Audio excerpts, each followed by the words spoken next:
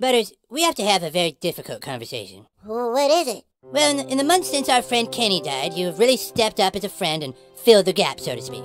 Well, it's my pleasure. I love being you guys' new friend. Yes, well, Butters, it's just not working out. Not working out? I'm afraid we're gonna have to let you go as our friend. You're just too... Lame. lame, yes. I thought we were really having fun together. Yes, well, we weren't. Please, fellas, don't fire me. You know your way out, right? Phew. You took that pretty well, I think. Who cares? The world isn't fair. I do everything people ask me to, and yet nobody accepts me.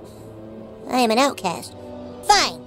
If I'm to be an outcast, so be it. I'm through doing what others tell me to do, and I am sick of this world and the stinky people in it. Where I go, destruction will follow!